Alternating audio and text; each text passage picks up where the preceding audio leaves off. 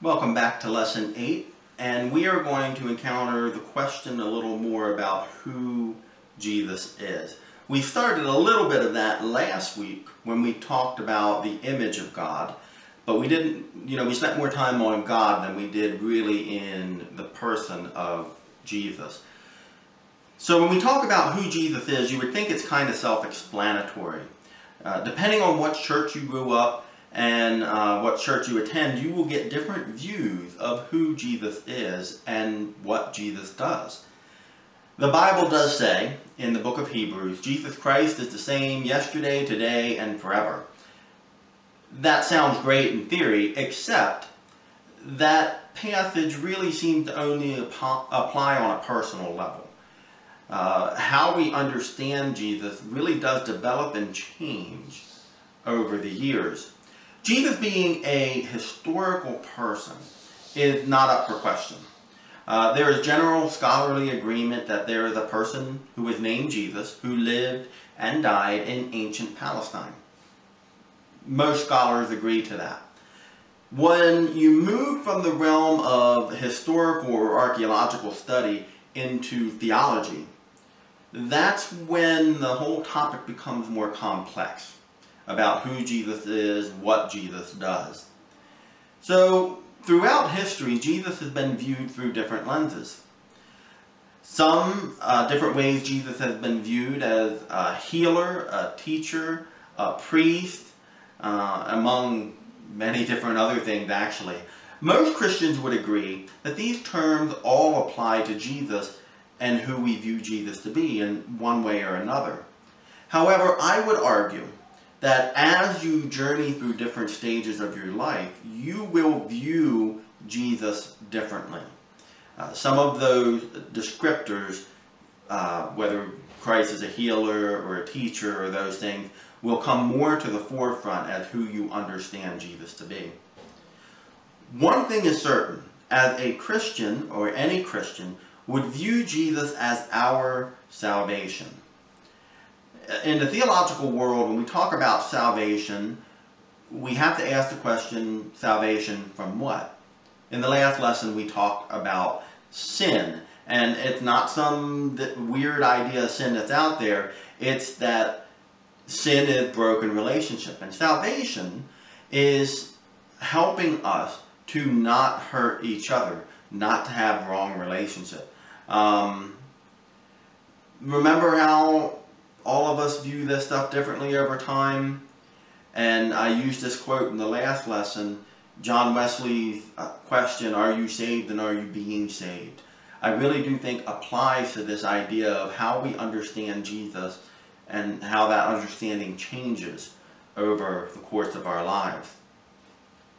Many times in the church we view salvation and we want it to be a once and done deal. For most things in our lives, a once and done deal is the easiest way to do anything. Jesus, however, teaches that salvation is a relationship. And just like any relationship, you are going to have times where you feel close to God, times where you feel far away from God. And now, we're not getting into all the ins and outs of what Jesus has done and who Jesus is, because we teach a lot of that during the church year, if you pay attention to the sermons. I want you to do some work, though, today, or this week, on 6 passages. So perhaps divide these 6 up through the week and do one each day. Read these passages and then answer the questions that I give surrounding them, all in your journal. So when we talk about who Jesus is and what Jesus does and how salvation works, one of the most important factors is actually you. Just as any relationship, it's a back and forth. You will only get out of your relationship with Jesus what you put into it. One thing that is clear above anything else, and I really do want you to understand this, is that Jesus loves you regardless of the effort you put in. I think that's always important to remember, because it can be, a relationship is hard. You're going to go through struggles in this. And I also wanted to make it clear that when we talk about being saved, it's not some magical word or phrase. It is a lifelong commitment. to trying to live as Jesus taught us to live. So, a saving relationship with Jesus is offered to every single person in the world. And that offer is always open. So that's important to remember of how this relationship works. But the scripture passages I'd like you to work on. The first one is Luke chapter 19, verses 1 through 10. I want you to answer the question, what does this passage say about salvation? The next passage is Luke chapter 7, verses 36 through 50. Again, the first question is, what does this passage say about salvation? But then, what does it add compared to yesterday's scripture? John 3, 16 through 21. You can guess the first question. What does this passage have to say about salvation? Second, what does it add? Third, what does the quote in it, "People love darkness," mean? And then finally, what must people do?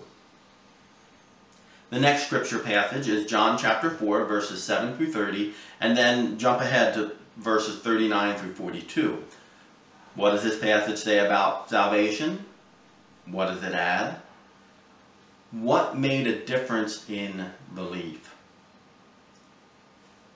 John chapter 10, verses 7 through 10.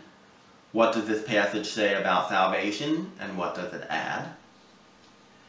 And finally, Ephesians chapter 2, verse 1 and verses 4 through 10. What does this passage say about salvation, and what does it add? I know some of the scriptures I'm asking you to reflect on are familiar ones. You've heard them before, or you've heard them in passing anyway. It's sometimes hard to read familiar passages and see them differently. One thing I want to encourage you to do, if you know the passage, don't just skim it. Take your time and read it. If you need to change translations of the Bible, do that. So if you're using an NRSV version, maybe you can look it up online, look up the Message version and type in the scripture, and it should pull it up, and you can read a different version, how it might say something. Do each one of these, one each day, and then when you're done, ask yourself, and do this after each one, what do you think? What does it mean for you to be growing in relationship with Christ? Have a blessed week.